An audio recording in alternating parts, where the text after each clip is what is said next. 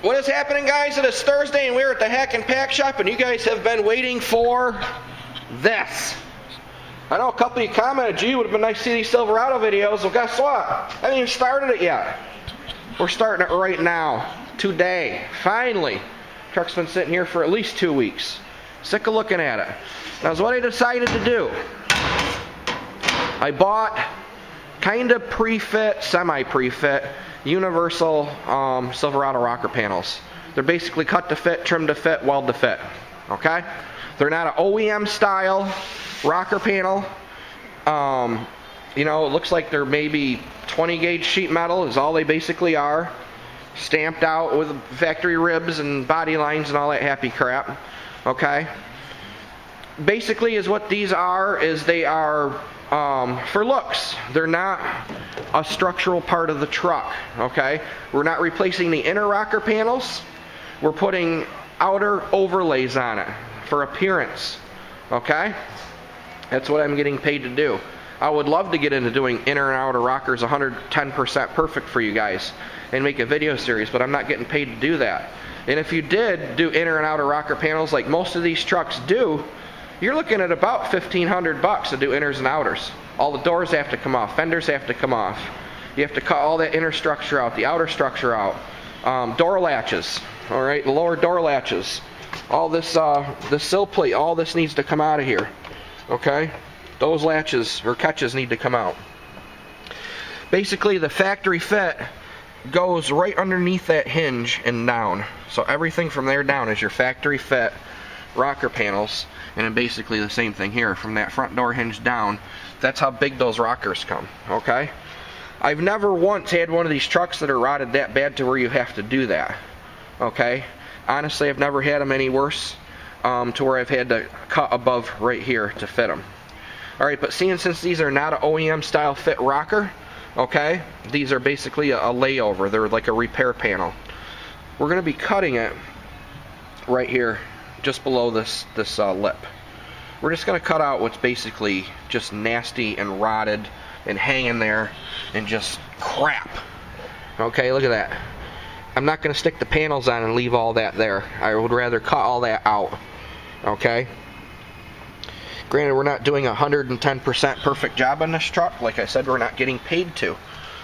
But I do want to do as much as I can for what little bit of the buck I'm getting paid to do on it. Same thing with these rear wheel wells. They do make repair panels. You can buy them for between $50 and $75 per side for the repair panel. And they're a big panel. Okay, they're a lot bigger than the area that we have to fix on this truck. They're basically same deal, cut to fit, like those. Alright, but these, I decided, for at least for this truck, I'm going to go like the extra challenge for you guys, and I'm actually going to build these wheel wells, basically from sheet metal that I have laying around the shop, instead of buying these repair panels and cutting to fit, okay? So, that's how we're just going to do this one job. I think from now on, I'm going to buy these rockers, about $100 for the pair of them, okay? And from now on, I think I'm probably going to buy these wheel wells. Okay, instead of taking all the time to cut the sheet metal and form it, but I know a lot of you guys like to see that. Anybody can take a panel in and weld it and make it look good, but a lot of people cannot make the panel from scratch and make it look good. So that's what we're going to do with this truck. So, without further ado, you guys want to see how this shit's done or what? I'm going to set you up on a tripod. Excuse me. We're going to test fit these rockers. I know they're not going to fit. I've already set them up there. They're not going to fit 110%. We got to cut and trim and, you know, do all sorts of crap to them. But I'm going to show you guys what really you got to do to make these stupid things work. Okay, again, they're not structural. We're not changing inners. These are basically a rocker overlay. Basically a weld on what you see right there. Those, okay? You look underneath the truck, you walk by the truck, it looks good. That's what he's shooting for on this particular vehicle. Like I said, $1,500 to do it correctly. Alright, I'm charging a little bit less than $1,000 to do the wheel wells and these rocker overlays. A couple days worth of work, okay? A few $100 in materials. Not getting rich doing this, guys. That's why I'm not giving away work anymore. I can't. That heater, $3 an hour to run it. And it's off right now because you guys won't be able to hear me with the heat running. Okay? Got to make that money back. All right, so let's get to it. All right, first thing I'm going to do, just for poops and giggles for you guys, I'm like skipping a quick step here, but I just want to show you these rockers. I'm buttoning this up to the front of the back of the front fender, and you guys can see how much of a hangover there is. I mean, we're right into the box here, okay? And basically, the rocker panel on these trucks goes from right here forward, and then this is the cab corner. This is separate. But seeing since this rocker is long enough, we're actually going to notch it out right here, and I'm going to trim it down, and we're going to use this as a rocker panel and a cab corner for the lower part of the cab corners, okay? So it's going to be all one piece. There's not going to be a seam there, which isn't really going to affect the sale of the truck any. All right, most people know that we have done rocker overlays on these. We're very honest with the customers when it comes to this stuff. They know what they're getting into when they buy a car, okay? They know it's a New York car. They know it had rust. They know we fixed it. They know it's not going to last forever, period, end. If they don't like it, they don't buy it. Most people buy them. So first thing we're going to do, I'm going to notch this out. Usually is what I do is grab a marker or something like that. All right, so I'm going to grab a quick marker. We're going to notch it out, and then we're going to pre-fit this panel before I start cutting out part of the old rocker.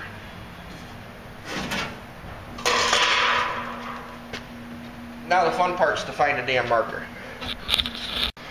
All right, got a pen. So what I'm going to do, again, take this rocker, I'm going to push it right up to the front fender. I'm going to pull back about a ½ inch. All right, and I'm pulling it back because there is a gap between the rocker and the front fender. What I'm going to do is I'm basically just going to make myself a little pattern here, what I want to cut out with a cutoff wheel. I'm going to go a little further beyond in case I screw up. Okay? Something like that. Take the cutoff wheel, and we'll knock this sucker out.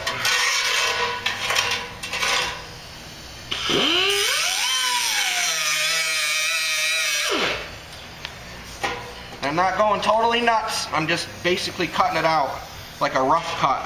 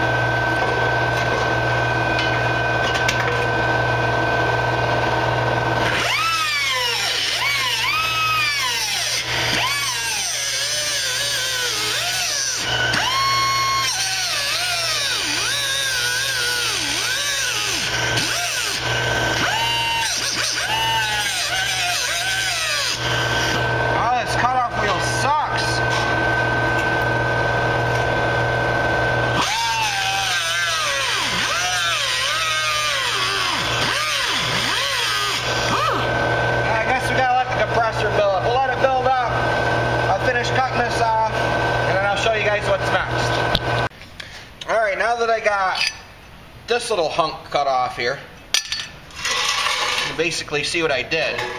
I cut out a notch for this cab corner. We'll set it up here in place if it'll fit. I'll just kind of shut the door to half-ass hold it in place.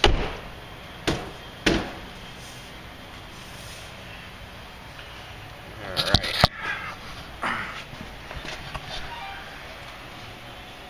So you can basically see what's going on here, okay? Obviously I have to trim a lot of that out. It's got to be tucked up. So what I'm going to do is I'm going to take probably another ½ an inch or so off of this panel, okay? And then what we'll do is we'll take this off. I have to open this door back up a little bit. There we go. And then we'll start cutting out all that crap. And I know a lot of you guys have asked about the insides of these. You know, what do you do? Okay. Well, I'm going to try to keep as much of this part as possible here, this lip, because I'm going to have to weld to this lip, okay, to give it some kind of structure, a little bit of strength. Obviously there isn't a ton of lift, or a ton of a lip left up in the middle here. Alright, so I'm not going to be able to do a whole lot with that, and like I said, we're not getting involved with the inner structure, so basically I'm just going to have to tack this panel to whatever I can find that's solid. So what I'm going to do, I'm going to take the cutoff wheel, I'm going to start cutting all this rot out of here, okay, and then is what I'll do in here. I'm going to start, I'm going to have to grind all this out because I'm going to weld this panel right here in the seam. It's going to keep the bodywork in a lot smaller of an area, okay? So basically we're just going to have a little bit of body filler right along the seam where I weld it, and we're going to have a little bit of body filler on the cab corner, and then we're going to have a little bit up in here where the fender meets the rocker, okay? So I'll grab the cutoff wheel, I'll start cutting this crap out of here. My cutoff wheel is starting to take a crap, which figures. Not what I need today. But we got to get the job done, so I'm not going to bitch about it. So we'll start cutting. Oh yeah. Let's start cutting this crap out of here. Sorry the heat's on, guys, but it's cold here.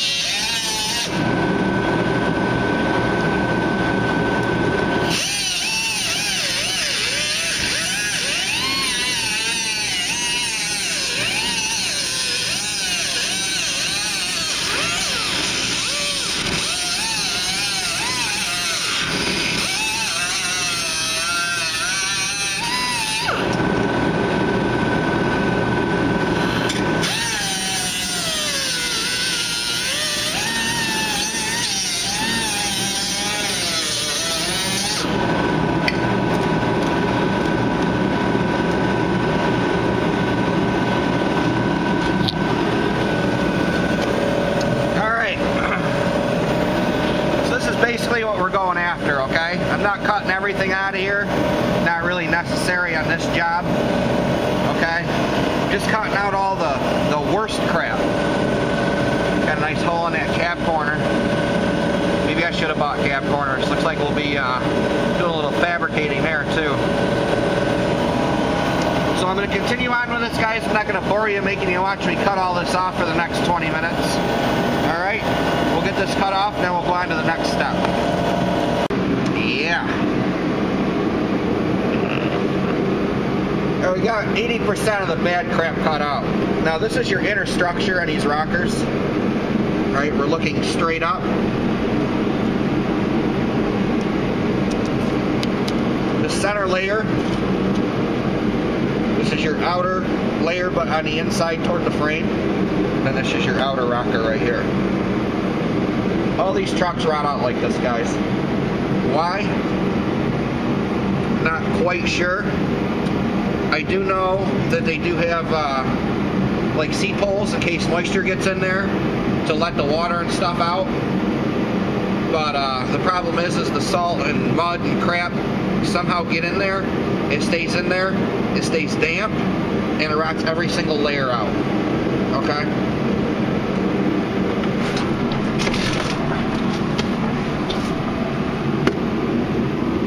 Looking at the floor. I'm trying to make this so you guys can see well here, but I'm struggling. Give me a minute.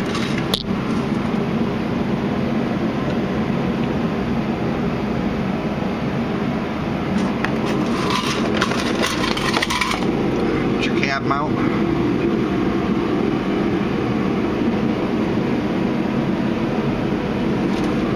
But like I said, we're not doing anything with the inner structure. We're just doing cosmetic.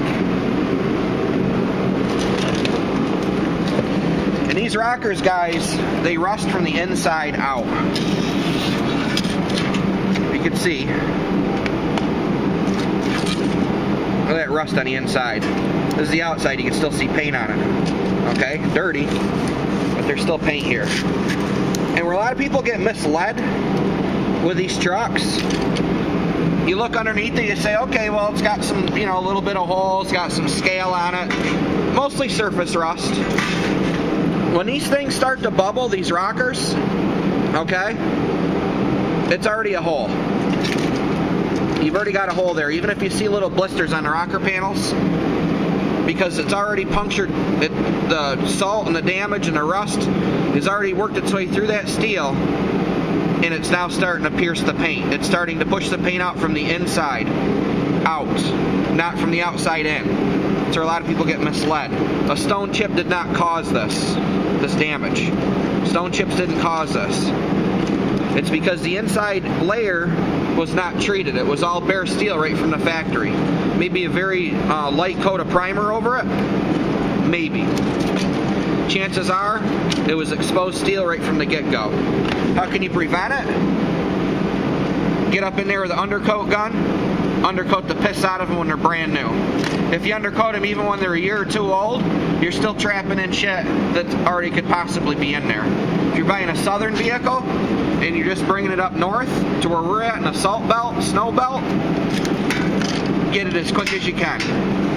When a car is brand new, before it even hits the highway for the first time, is the best time to undercoat it. Don't buy a car in the middle of the winter and decide to undercoat it 6-7 weeks after you buy it. Because the salt's already in there, and it's all you're going to do with the undercoating is you're going to trap it. A little bit of my advice to you all. So there's what we got. Now what we're going to do, we're going to start prepping the actual truck for these panels. Like I said, excuse me guys, we're going to start grinding all this out. And then we'll take it from there. Sort of get this all prepared for weld. I'll show you how to do it. Alright, got the grinder, little 4.5-inch disc on it, 24 grit.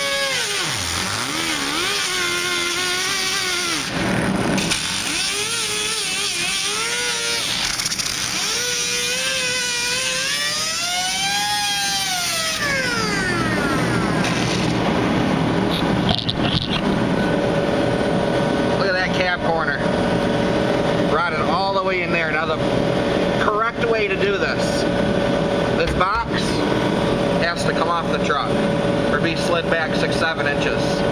Not getting paid for that. So I'm just going to cut out what I can here.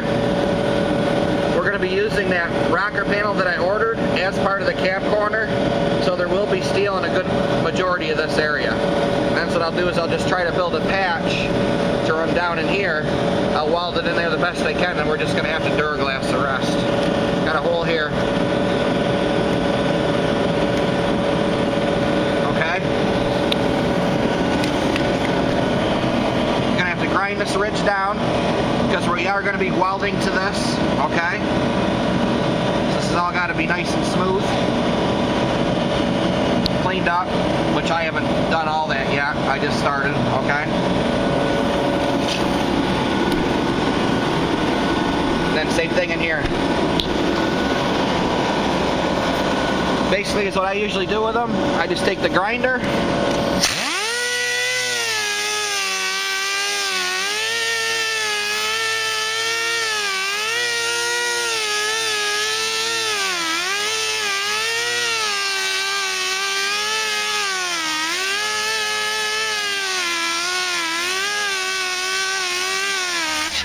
just like that, get it nice and clean.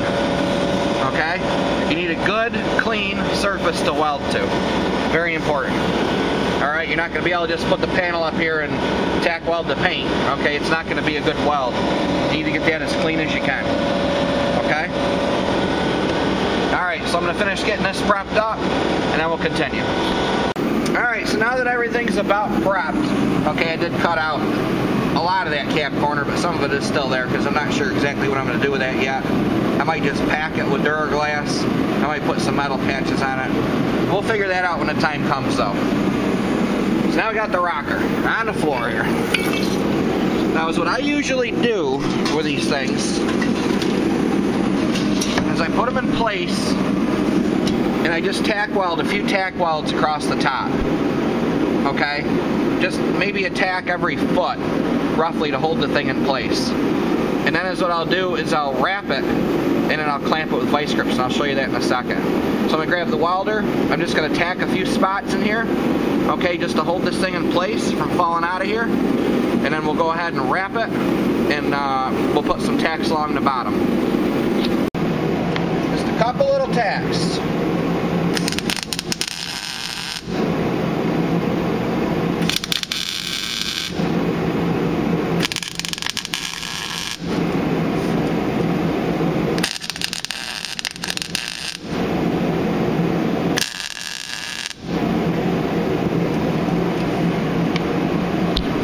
Something like that. I have them, I don't know, maybe every 6 inches or something. But I'm just going to keep continuing this. Every 6 inches, bam, bam, bam. And then we'll go ahead and then we'll start tacking the bottom up so the thing will actually be in place, and then we can take it from there. Alright guys, I've been getting a little bit carried away here. Now is what I'm doing, and this is not the right way to do it. It's not the 100% way. I took a piece of sheet metal and just kind of wrapped it around and started making a cab corner. Alright, the right way to do this, guys, is to put a cab corner in it. I don't have a cab corner. I'm not ordering them. I don't have the 4, 5, 6 business days to wait. This truck's got to go. You see, though, there is a hole in that cab corner. I'm leaving it. I'm going to grind it out a little bit better. We're going to pack it full of freaking the Long and Strong. It's the long strand body filler. Okay? We're just going to pack it up. At least there is some metal there, though.